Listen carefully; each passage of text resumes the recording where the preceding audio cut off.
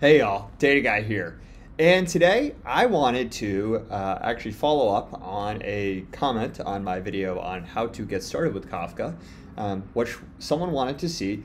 Hey, great showing me how to get started using Kafka with Docker, but how do I actually perform an ETL process with Kafka? So that's what I'm going to show you today. What we're going to do is build a Kafka script in Java that is going to have us listen to a host that is emitting data about different stocks. And then our Kafka stream is going to take any new data that is produced from that endpoint, process it, clean it up, and then store it in a back-end Snowflake database. So without further ado, let's get into it. And if you don't know how to get started with Kafka, definitely check out my previous video where I show you how to actually do that. But today, let's get functional. So here, what we'll do is create a new file. We'll call it etl.java. And then within here, first thing we're going to need to do, as we do with almost any piece of code, is import a series of different requests. And actually, before we even get started within our Java file, we're going to need to go into our POM XML file and make sure we have all the required dependencies. Which I'm just going to go here and copy and paste a few different dependencies here. So under dependencies, we have copy paste these in, and this should give us all the dependencies that we need to actually run Kafka, and also have our Snowflake GDBC driver. So we have our Snowflake GDBC driver for connecting to Snowflake, the HTTP client for REST API calls, so we can collect that data from our stock endpoint, and then this JSON processing library for actually processing JSON files. Then we can go back into our Java application, and we are going to import a whole metric ton of different packages. So HTTP GET library, the closable HTTP client himself for us to interact with HTTP endpoints and kind of monitor them. Entity utils, just some utils for interacting with objects. Our producer and consumer clients obviously need those for actually producing and consuming data.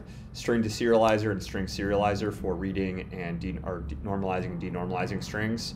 JSON nodes, so we can process JSON data. An object wrapper for interact with that XML data, then our Java connection, driver manager, prepared statement, collections, and properties. These are just different connection utilities that we're going to use to actually interact with Snowflake. So once we're done setting up all of our libraries, we'll create our public class, which is kind of the bucket for our entire script here. And then we're going to set a few different variables here. So under stock data processor, we are going to have a Kafka broker, a topic. We're going to set here a group ID, Snowflake URL. So put in your account details here, your username, password, your API that we're going to use. And let me actually put in the real API here. So in this case, just getting Apple ticker ranges for a particular day, but you can adjust this to whatever you want it to be, whatever kind of stocks you want to process and test this ETL on. Then once we're done setting our different variables up, we'll then create a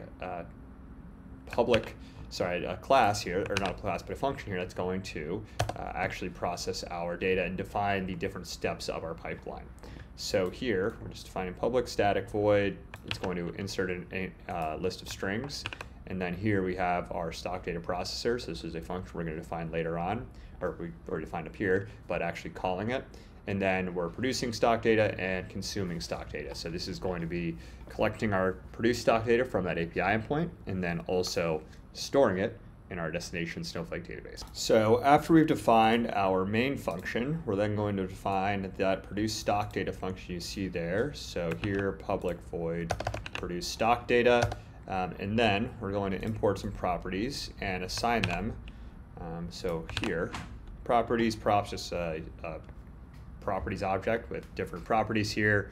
And so here we have our producer config, so our bootstrap service config, our Kafka brokers, key serializer, class config, string serializer, getting the name of the actual stock and producing the stock data.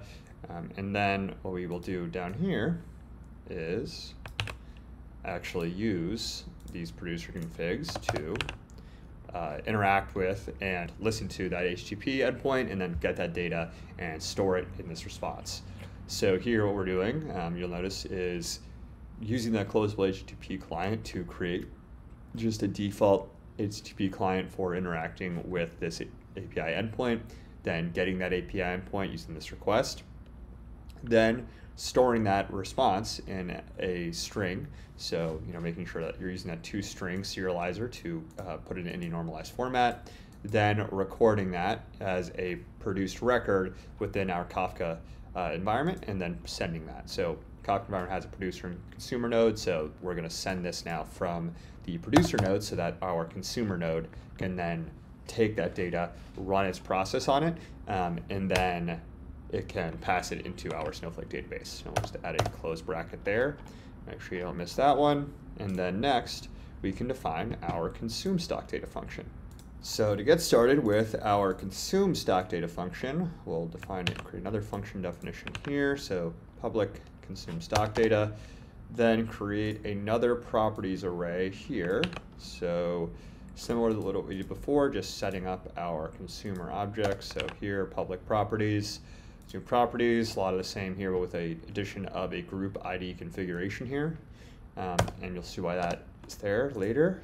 And then the rest of it is create another function. So with this try keyword, where consumer is a new Kafka consumer, and it is subscribing to a collection on our topic. So the new topic that we just created when we emitted that data. Then what it's going to be doing is taking that data from that topic. So while true, that it's going to pull it every 100 milliseconds to make sure, hey, are there any records? If there is a record, take that new data, read it, store it, and then pass it down to our stored data in Snowflake function. So then so this is, all this is doing is just taking the piece of data from our producer function that is just making it available and reading it from the API endpoint, and then taking the data and now making it available to our next function, which is going to process it and then bring it into Snowflake. So just so you're clear on kind of the workflow there and how that all fits together.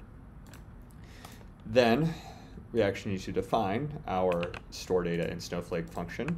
So here we'll create another function, store data in Snowflake, in this case passing the JSON node data, throwing an exception if it fails. And then here what we'll do is we have a series of try that connection with the driver manager with all the different connection details we set up here. So using our driver manager, then preparing a statement. So using that connection object, passing a prepared statement, which is inserting into stock table these different values, and you're using these question marks as kind of the wild cards for the data that you're actually going to be inputting from your API, from the API endpoint.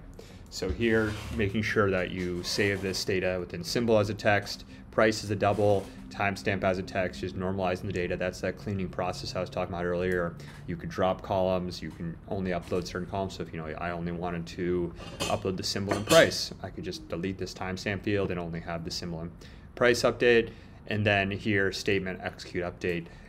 Here we have just a statement that's actually going to close this little blocks out and execute this statement and upload our data into Snowflake. Now, I want to kind of go back and just layer in a couple things in this script for best practices, everyone's favorite. So what I'm going to bring in here is just a couple new libraries, which are going to be Wake-up Exception, Logger Factory, and then also a SQL connection library or exception library. So here, just allowing me to read SQL exception statements. And then what I'm going to do is, and this is just like a common format I wanted to show just for if you're ever trying to implement error handling into your Kafka statements.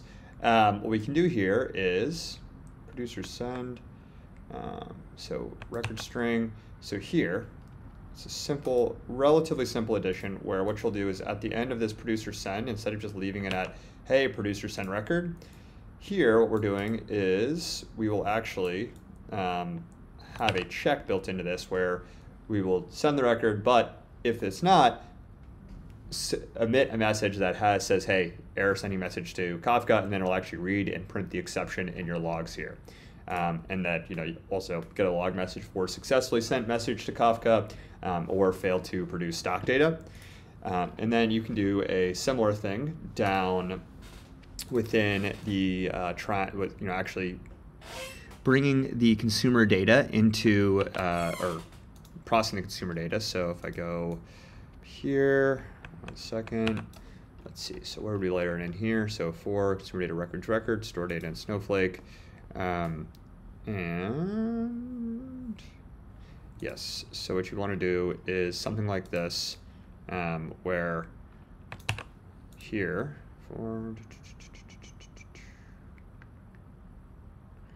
yes. So I definitely screwed up one of the, oh, actually I didn't. Yeah, okay, this is good. So here, similar function, just giving you a better way to handle errors within your Kafka script if they arise. And now that is truly all I have for you today. I hope you enjoyed this video. I hope you found it helpful for getting started with ETL scripts, and I hope this really helped the guy that asked for it. But above all else, hope you have a great rest of your day. Data Guy out.